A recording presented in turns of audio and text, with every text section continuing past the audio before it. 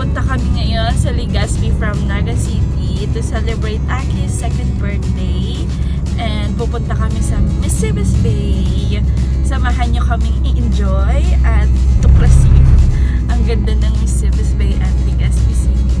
Bali, ang biyahe namin from Naga City to Legazpi, aabutin kami ng 2 hours. From Legazpi to Bakakay, Albay, another 1 hour na naman. So, mga 3 hours ang travel namin. And hopefully, maging smooth yung travel namin. Kasi first time namin mag long ride. And pagpunta namin doon, papakita ko sa inyo yung Misibis Bay. Let's pray and enjoy the sea.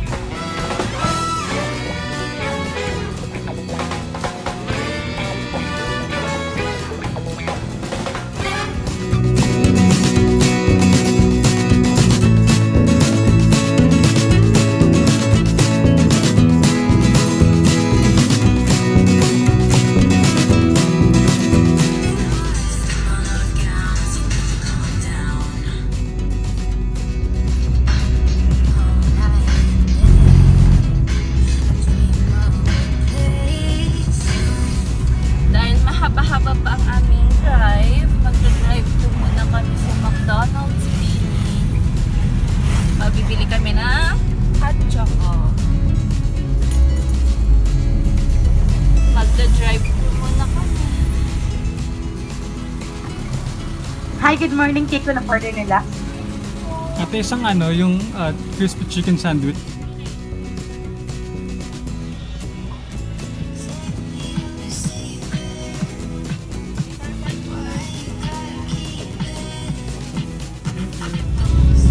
Lord, good weather ang travel namin.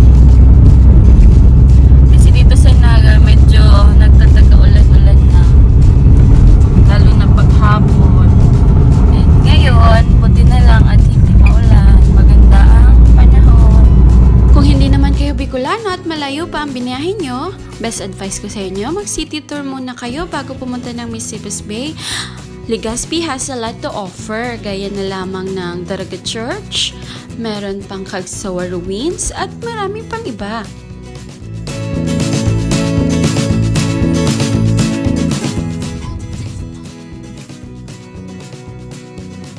Time check, it's 9:30 AM and pupunta muna kami sa Cagraray ruins para tumingin-tingin at mag-breakfast na rin doon si Aki before kami pumunta sa Misibis Bay. And 15 years ago yung last namin pumunta ng Cagraray.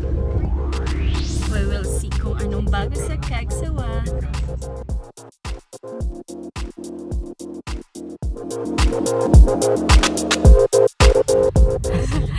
Ayan, 30 minutes kami sa Cagraray ruins and papunta na kami sa Misibis Bay.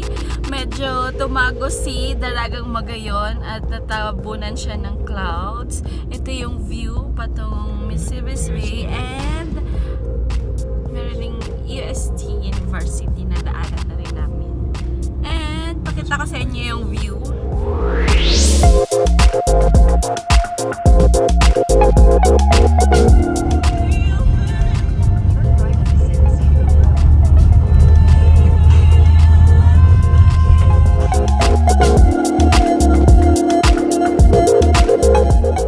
The road to Cagraray Island from Legazpi City was definitely one for the books. Smooth, curvy, clear, at napaka-challenging talaga. And blessed with a wonderful view. Kaya masaya kami habang nasa biyahe. And na-impress din ako sa solar power street light nila habang nasa biyahe kami papuntang Misibis Bay.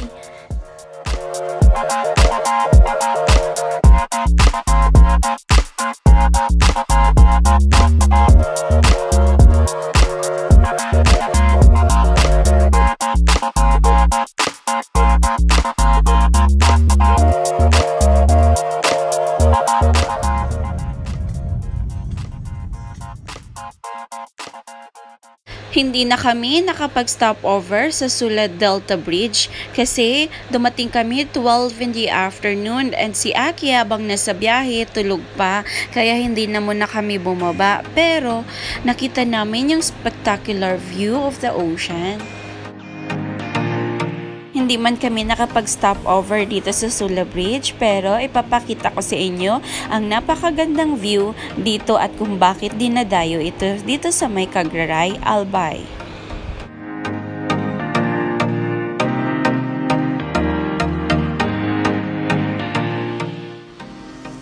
Kaya kung may time kayo, pwede kayong mag-stop dito at mag-take ng pictures. Napakaganda ng place. Actually, binabiyahe ito para lang sa napakagandang view. Isa to sa mga sikat dito papuntang Misibis Bay. Yehey! Sa wakas, nandito na kami sa Misibis Bay. Nalito pa nga kami kung dito nga or sa dulo pa. And so far, ito na nga, nandito na kami. Alam kong hindi lang ako ang excited na makita ang kabuuan ng Misibis Bay. Huwag kayong mag-alala, marami akong video para sa inyo. 3113213 na po yan under Emily Abad. Diretso na lang po kayo sa Sobel. So, ikot po, tapos diretso na lang po kayo. Kung po kayo liligaw, diretso na po kayo. Saan dito? Doon po yung Sobel. Ano yung parking na din? Nasa baba po. Sige, salamat. Pandemic travel tayo ngayon, kaya safety first muna. Pagpasok pa lang, itutour ko na kayo dito sa Misibis Bay para kahit nanonood lang kayo, at least maramdaman nyo na para kayong nagta-travel na rin sa Misibis Bay.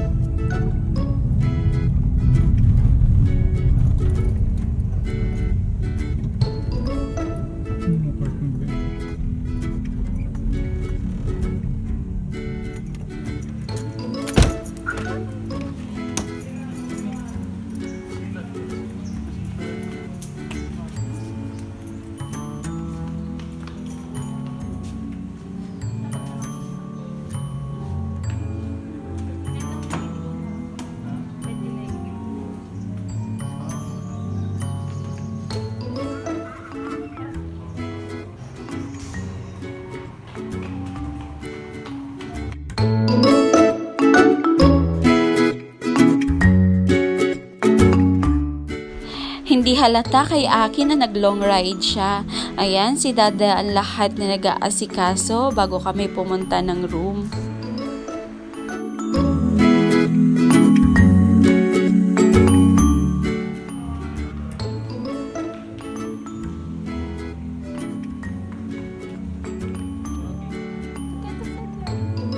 Misibis Bay has a lot to offer, kaya please keep on watching. Reception pa lang, meron na silang complimentary drinks na pinipigay and meron din mga candies sa center ng table nyo.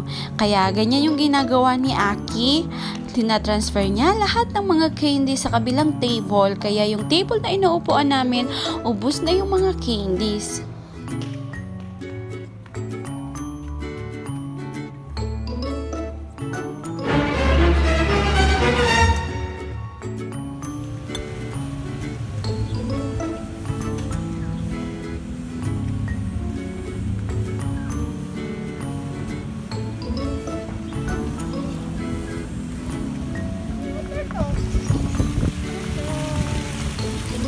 Aki.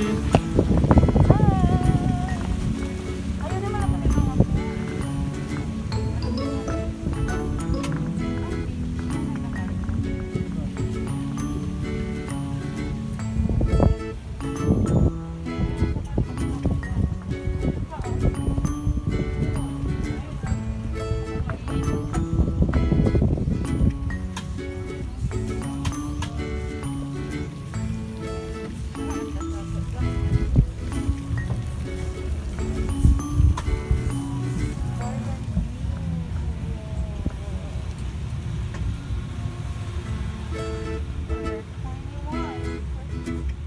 Ano ba yun?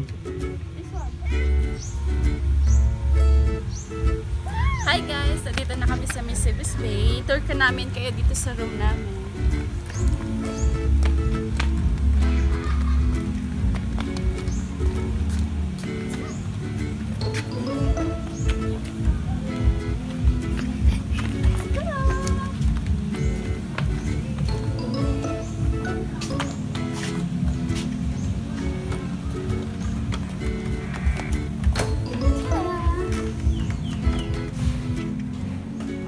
Meron silang cabinet. Yung cabinet nila. May bathrobe. May sleepers. Yeah, may sleepers. Marami kayong dalang pera. Merong lalagyan. Safety. And let's go, Ashley. Ako naman siya. Parang mahigin. Meron din mga cabinet dito. Ito yung bed. Ito, complimentary nila dito. Native bag. Pinagmamalaki ng Bicol. Yeah, it's complimentary. And we have TV. Meron maliit na ref. Maliit na ref here. Tour naman namin kayo sa restroom. Where's the restroom, Ate?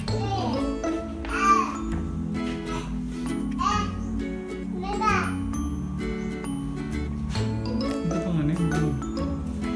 Ayan, kung gusto nyo, mahilig kayo mag-relax, mag-read ng books, this area is good.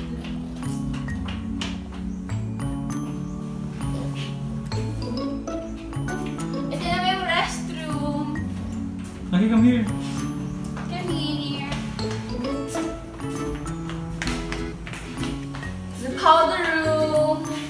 The bathtub. Aki's favorite. The bathtub. And the shower room.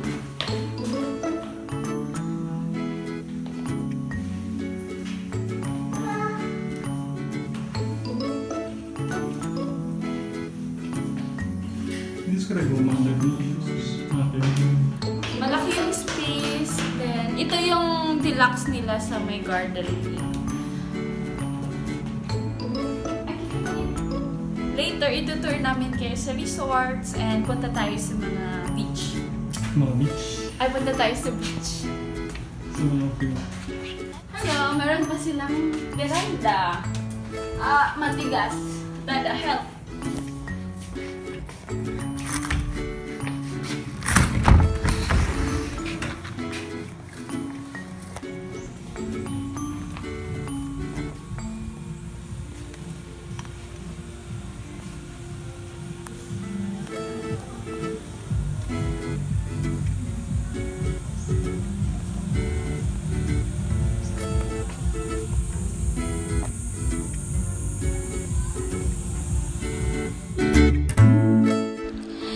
Thank you for watching. See you in our part 2 Misibis Bay vlog.